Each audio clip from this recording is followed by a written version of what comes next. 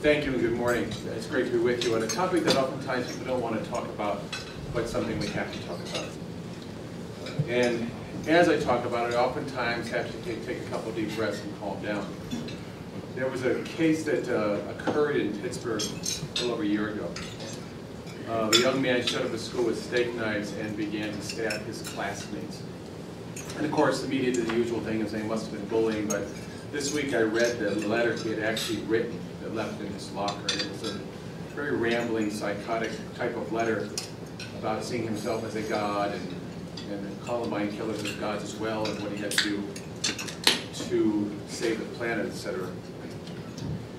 What was interesting there is, if it had not been for a local hospital was having special emergency drills that day and all their top surgeons were in, probably many of those students would have died.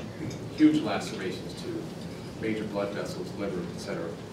They were able to be taken care of. You can imagine the scene in that emergency room and in the operating rooms as doctors moved quickly.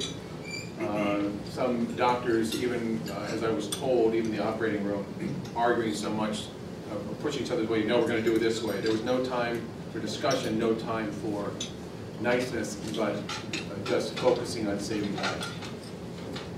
That being the case, let me tell you some statistics. Just in the time that I've been talking since I walked to this podium, 2 people tried to commit suicide in this country. 1.2 million suicide attempts serious enough to require medical care. 41,000 suicide deaths in this country this year. 43,000 drug overdose deaths. About 1,500 homicides by someone with mental illness. And an unknown number, but probably at least a couple thousand, maybe more, maybe 5,000 or so, people who died that slow motion death of serious mental illness because they have so many other chronic illnesses like diabetes, heart disease, lung disease, infections.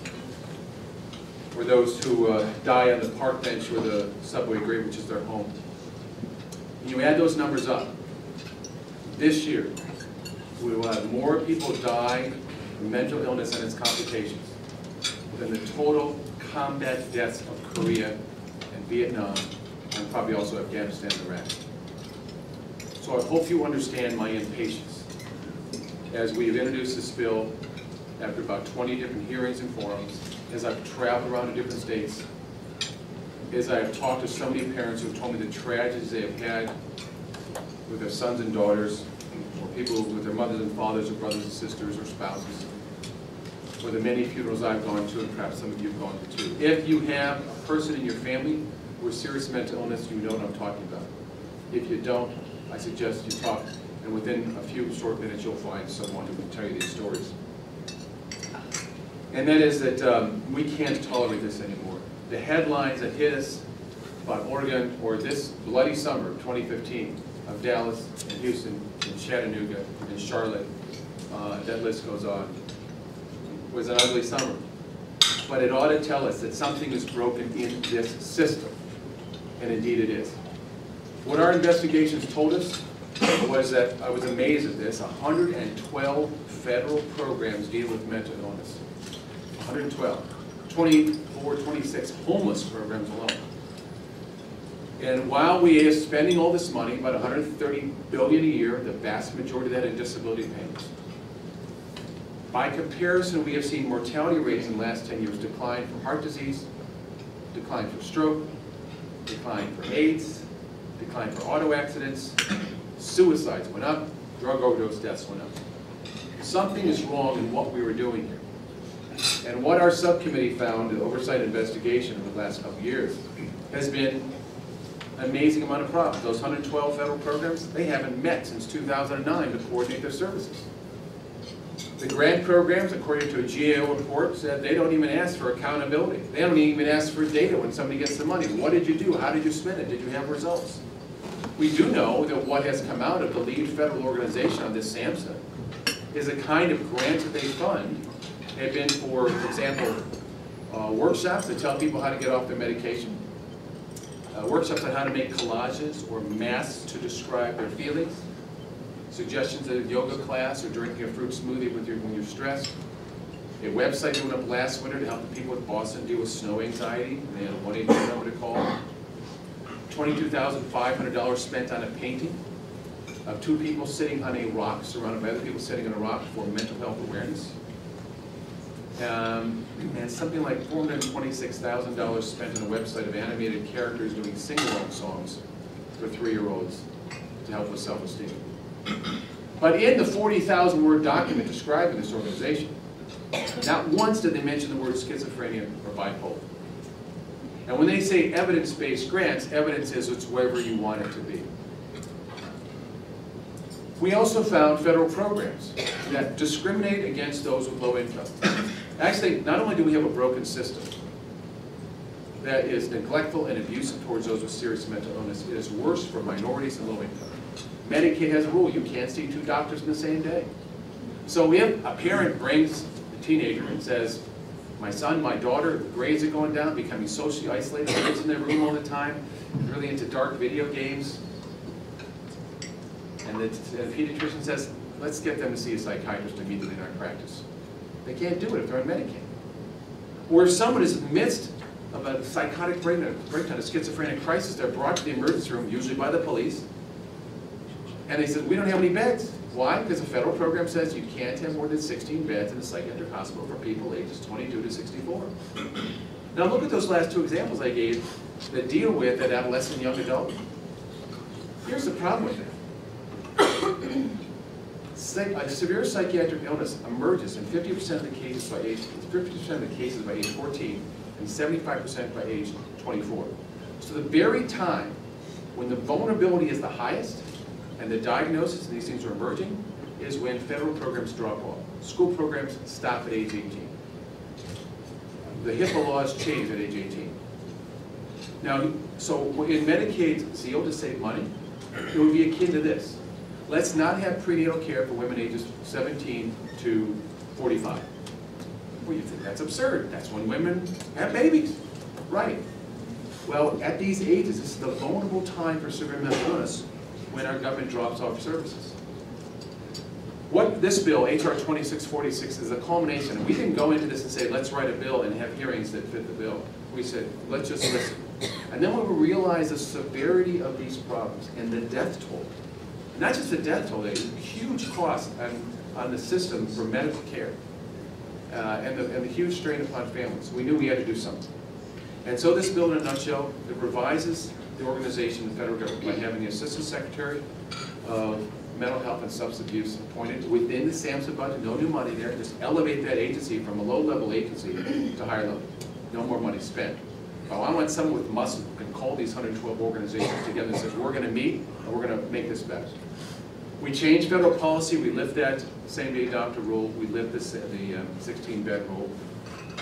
We work here to get more psychiatrists, psychologists, social workers, peer support counselors, because we realized there was a dire shortage in all those areas. What I mentioned before about adolescents and young adults, one of the greatest shortages in child and adolescent psychiatrists. We have 9,000 in the country. We need 30,000. And many of those, quite frankly, don't even work with severely mentally ill. We also work to have more minority providers there. Among minorities, I think about 2 or 3% are black, 4 or 5% are Latino, and it's almost non-existent to have someone who is Native American. By the way, in some Native American tribal lands in this country, the suicide rate is 5 to 8 times that of the rest of the population. So when I talked to our colleague Christy Nolan, she says on some reservations, young girls will make pacts with each other that one will kill herself and the others will follow. These tragedies go on. When we don't have enough, another part of our bill is how to telepsychiatry. So psychiatrists indeed can communicate and be part of this in the doctor's office throughout the nation. So we have this. Our goal is to save lives and improve those quality of lives. We also have in here revisions for the grant programs.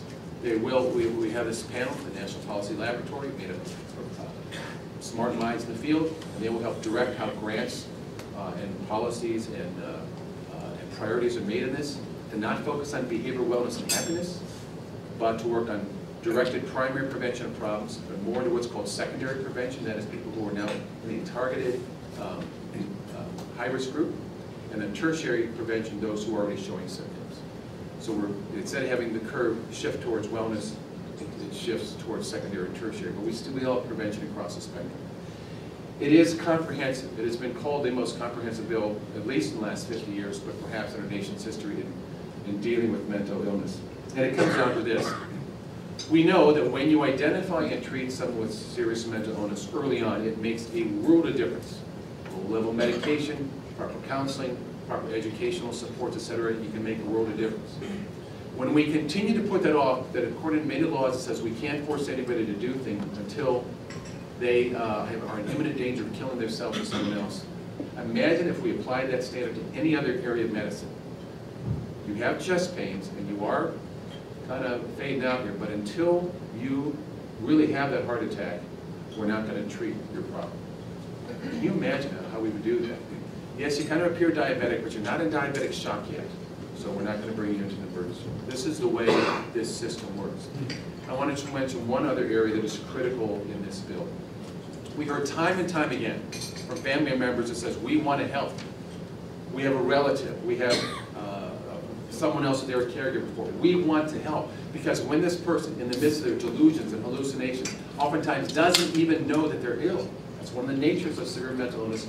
About 40% of people have something called anosognosia. They are not aware of their own illness. They believe they are their hallucinations, delusions. And so they don't take care of themselves. And many times they have accompanying chronic illness, heart disease, lung disease, diabetes, and the medication they take may also increase the risk for cardiovascular disease, diabetes, etc. We want something in HIPAA that allows compassionate communication at times. It doesn't require a court order, doesn't, but can allow a doctor in limited circumstances to at least provide that information to a family to say, look, your son, your father, is pre-diabetic. He's heading the wrong direction. He's picking up weight, other things. He really needs to see an endocrinologist. I'm not going to tell you the therapy notes. I can tell you what to talk about from saying this needs to be done. Or it's picked up because they are diabetic, has an infection in their leg. They need to see someone that could turn gangrene, that could get amputation. Or whatever those things are. Though right now the laws do not allow that compassionate communication. And what we say is actually the bar is pretty high, or we say the keyhole is pretty small. But it's say with a known caregiver and a licensed provider, when that person has diminished capacity to understand their own illness and do anything about it, and they would become gravely disabled or worse if they're not getting help, then that provider would be able to give a known caregiver information, which is diagnosis, treatment plan, time and place of appointment, doctor's name and contact information, and the medication. May, not shall, but whatever is necessary at that point to help that person. Now that being the case, there's people who don't even want that done. They claim that the current system works. And I say, talk to the many families we have seen. We have heard this over and over in our hearings, and the families say, we can't do that. And quite frankly, hospitals tell doctors, please don't do that, we're going to get sued. So we do need that compassionate communication clause in here to allow that to happen. When some say, it's the camel's nose under the tent, I say, look, we're not talking about camels here, we're talking about people who are going to die. People are going to get sick. It is necessary, it is ambitious. But once again, on Capitol Hill, politics gets in the way. For whatever reasons they are, even though I practiced psychology for 40 years and not so good at mind reading, I can only guess. But at this point, I want us to come together. Although people are saying we're not meeting with anybody, my appointment schedule and my staff is constantly meeting with people for the last couple of years, and I'm sure the members of Congress have heard a lot from constituents as well. We took the first bill, we made a lot of revisions based upon that, and more revisions ready. We'll work on these things, we'll make them happen.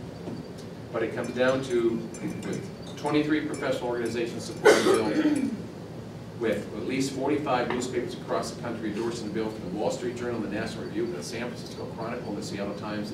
I'm not sure you can get much different than some of those. To 154 co-sponsors, 40-plus Democrats and 13 Republicans. This is clearly a well-supported and very diverse bill. By the way, if you look at the spectrum of members of Congress, it really goes from the founder of the Progressive Caucus to members of the Freedom Caucus and RSC. I mean, this is the political spectrum. Why? Because this is an apolitical bill. In the 40 years I have practiced, I've never once asked any of my patients what party you belong to or what are your principles. I don't care. I want to make them well. And so in this, instead of us getting caught up in the idea of the right of that person to be sick, this bill focuses on the right of that person to be well. Next Wednesday, it's just announced we're going to mark up on this. God willing, the creeks don't rise. We recognize guys. We've got a lot of work to do between now and then, and we got to make this happen. Too many lives depend on it. Thank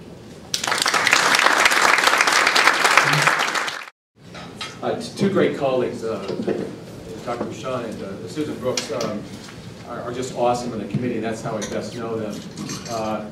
When you're in oversight investigation or you're in energy and commerce, you don't want to face these two because they do their homework and they know their stuff. Well, you don't want to face them if you're going to try and pull some bullets for us. I should say that because they hone in.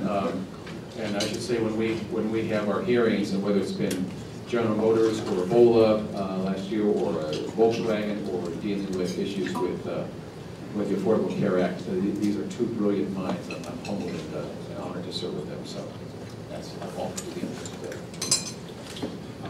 Ladies first. Oh. Hi. Good morning, everyone. I'm Susan Brooks. I represent Indiana's 5th district, which is Indianapolis and to the north. You want us to just chat now, or are we going to? Yes, we'll go into things. How do you want us to talk about the bill? Each one of you can give, tell a little bit about what you're doing on the subcommittee, and then we'll open it up for Q&A. And this is kind of like the View, if you will. So you guys can just interject back and forth. So thank you. So very briefly. My experience and why I'm so thrilled about Tim's bill, and let me just tell you, I'm in my 2nd term, and every time, almost every time, Dr. Tim Murphy has opened his mouth in conference, it has been about this mental health bill. He has been passionate about it from the time I arrived in January of 13, and he is the only psychologist in the House or the Senate, I believe. We need more, I think. We absolutely need more. And sometimes he gives us therapy sessions in conference, or he tries to. But I have been just so impressed with his tenacity on this bill and the breadth of this bill. And just very, very briefly, my background, very different from most members of Congress, is in the criminal justice system. And I've been an attorney for 30 years, and in my first 13 years of practice, I was a criminal defense attorney. Most people introduce me as a former U.S. attorney, but honestly, my involvement and passion about this issue stems around the fact that I represented individuals. I was a private criminal defense attorney, so I represented our family members, people who could afford to hire a private attorney to represent their family member in a criminal court. And I've been in many jails and prisons and the courts, and they are filled with people with mental illness. Our jails are actually like mental health institutions in many ways, and people are not getting the help that they need. And so that is where people end up when they don't get the critical help that they need and that their families can't give them. And so and then additionally, whether it's mental illness or substance abuse, that is often what leads people into the criminal justice system. And so that's why I've held I've held roundtables with mental health professionals, and I know we will graduate from IU Medical School, maybe 350 students in a year, and maybe 3 will go into psychiatry. Think about that, 3 out of 300. And so we have a huge need for behavioral health and for mental health professionals, and we don't have enough providers, we don't have enough beds, we don't have enough treatment, and so that's why I love what Tim is doing, is shining a light on this need, and really hoping to get us across the finish line next week at ENC. So I think with that, Larry. All right, thank you. I was a cardiovascular and thoracic surgeon before I came to Congress, and so I have a healthcare background. And even though I didn't treat mental illness specifically, many of my patients had mental illness problems. But I've been touched personally by mental illness in a number of ways. I had a young man who was a couple years younger than me in high school. I played a lot of basketball with, even up into college, who unfortunately hung himself at college after going home from Christmas break unexpectedly. Turns out, we didn't know, but turns out he'd had some problems with depression in his teen years that we didn't know about as his friends. I had a high school classmate, similar thing happened to him, and he committed suicide in his mid-20s after a relationship fell apart, but he'd had pre-existing problems.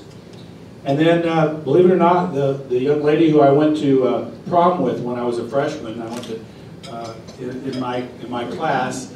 Oh yeah, well they let us. We were at a small school. They let every class go, She graduated from high school, was married in her early 20s, had 2 young children, and about age 25 or 26 had schizophrenia diagnosed, and subsequently ended up on the street.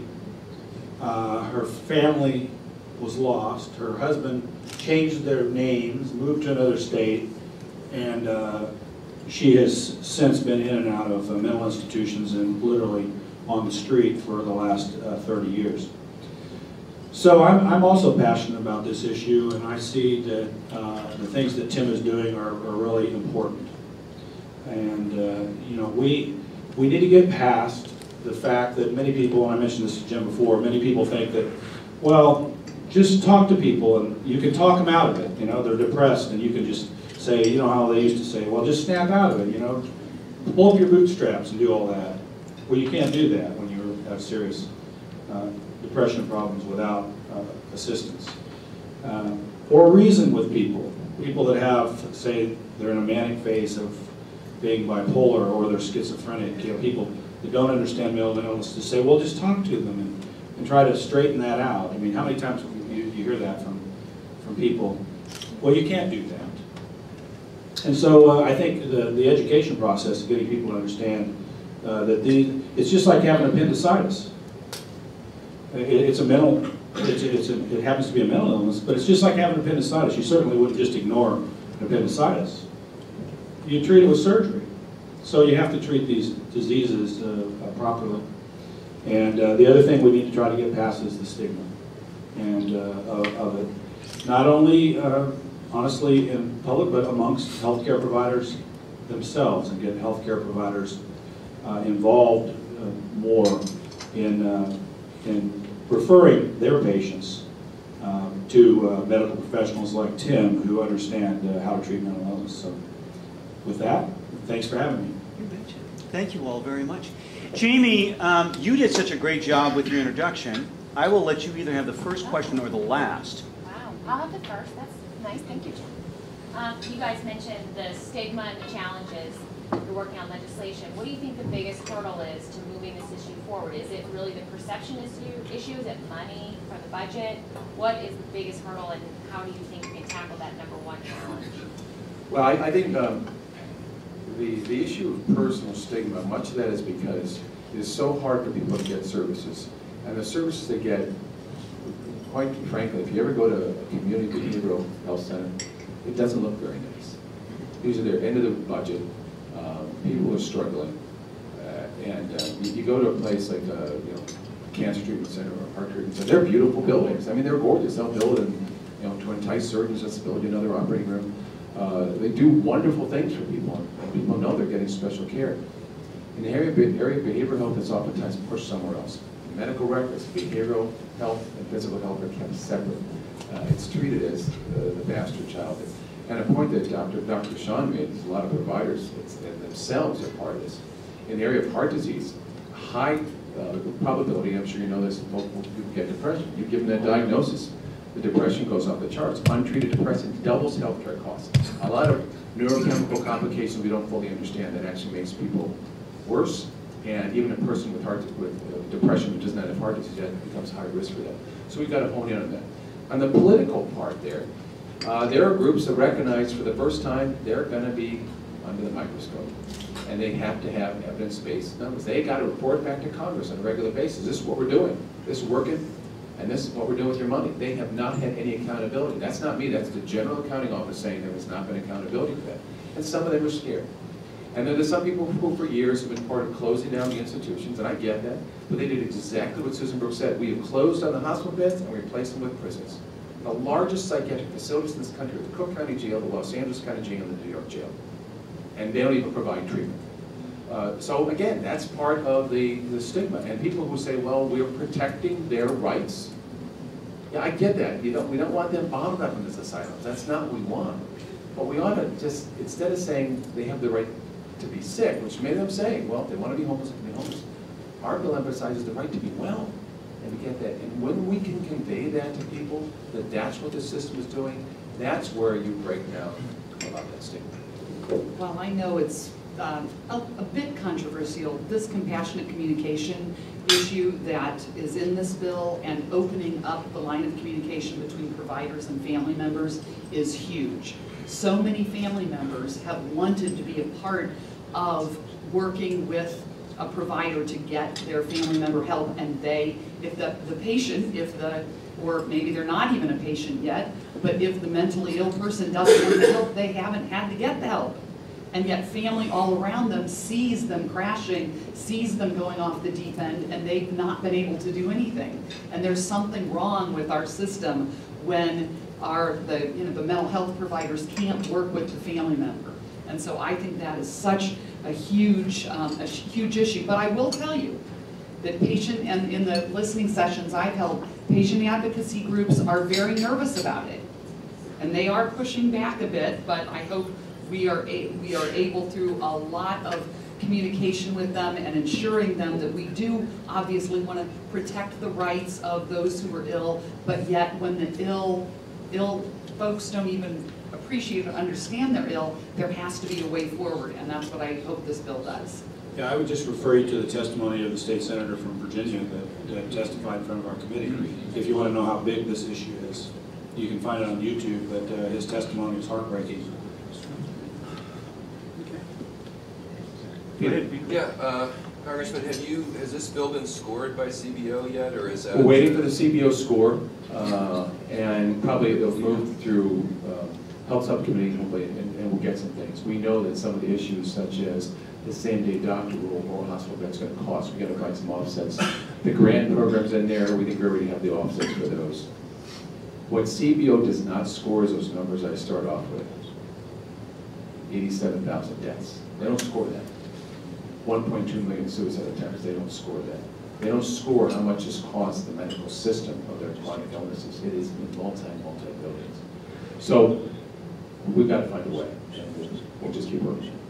Yeah, I mean, you said $130 billion and how many programs? That's how much money we spend, 112 programs. $130 billion, the predominant part of that is disability payments, with no requirement that the person gets treatment. And this bill that just passed, budget bill, does have something in there that people on disability have to be evaluated by a physician or something, so we want to work there. Yes? Thank y'all for your work you're doing. Having worked in the safety net system in Philadelphia, we saw a lot of mental health. Emergency departments have often been the place we saw most of them present. One of the challenges I saw when working was that the wait times to get an appointment for mental health were 45 to 60 days, whether it be a public program in the city or even in a private facility. So, and then there just weren't enough doctors, not enough psychologists, psychiatrists to do the work. We didn't have enough behavioral health. So is there something there to draw more folks into the field, deal with the residency issue, or how do we get them? So actually, those would be short wait times. Given that what we heard from NIMH, National Institute of Mental Health, the average amount of time between first symptoms appearing and first treatment is 110 weeks. Now, that's not just waiting, but that's just people aren't aware, things go on, and then once someone says we're trying to get an appointment, it is very difficult because we don't have enough providers, and of the providers we have, not enough of them specialize in serious mental illness.